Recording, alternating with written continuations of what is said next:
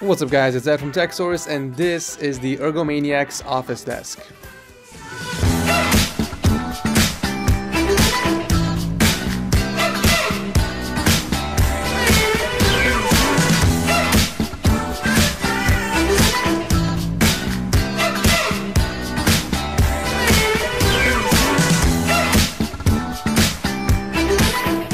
As crazy as this sounds, it's not only meant for comfort, this was actually designed to also minimize all the pressure on your spine. Standing desks, which have blown up in the past few years, actually do worse in this regard, as there's always pressure being put on your legs, knees, and back. And even with standard desks, there's still a considerable amount of pressure being put on your lower back when you're sitting down.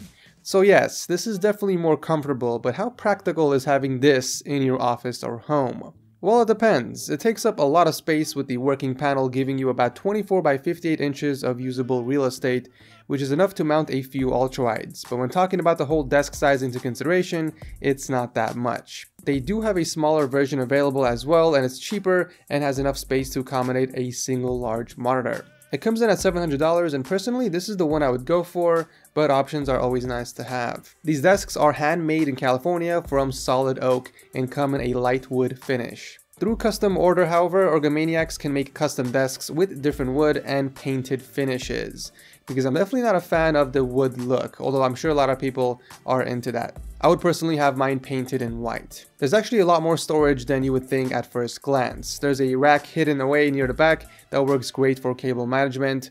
Also, the angled panel is hinged and it can be held up to reveal a spacious area, and this is where we put our MSI Trident PC. I do wish, however, they would have incorporated a locking mechanism so I wouldn't have to hold or prop this up.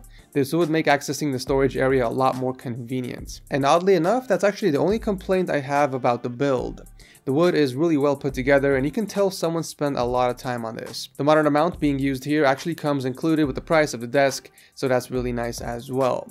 The keyboard and wrist rest are being held up by Velcro, which is great if you ever want to change the positioning of your peripherals. For instance, if you need to look down at your keyboard when you type, you could easily move it up without a problem. A cool little trick that easily came to mind when using the desk was to use the keyboard itself as a holder. Because let's face it, you can't really put stuff on the desk without it sliding off. So I put my phone up there, my mouse when I'm not using it, and even a bottle of water with complete faith in the holding power of the Velcro. Of course, this also depends on the thickness of your keyboard. If you have a very slim keyboard, then you probably don't have enough surface area to hold up things on the desk. Getting in a comfortable position and using the desk was enough to have me sold. I could seriously be here for 8 hours without any fatigue. After all, I'm just laying down. The best way I can describe it is like laying in your bed with some elevation. My weight was being evenly distributed on my back and not just on a single point, which left me feel weightless in the chair. As a person who spends the majority of their day in front of a computer, something like this takes comfort to a whole new level. It even has a footrest. There's one thing I couldn't get used to though, and that was using the mouse at such an angle. Especially if you have a heavy mouse and if it is wireless, you're constantly fighting against gravity to try and keep it upright and on the surface. And because of this, I cannot recommend this desk for any hardcore or competitive gamer, as this will definitely affect your accuracy and responsiveness. But if you're using a wired mouse, to remedy the situation, we attached a mouse bungee which supported most of the weight. So in my case, all I had to do was move the mouse left and right. I would use this desk more for long editing sessions, or if I just want to kick back, watch some videos, or even do some casual gaming. It's really great for all of that. So with that said, I would strongly recommend this desk to people who get uncomfortable from sitting for long stretches at a time, especially for people who have back pain.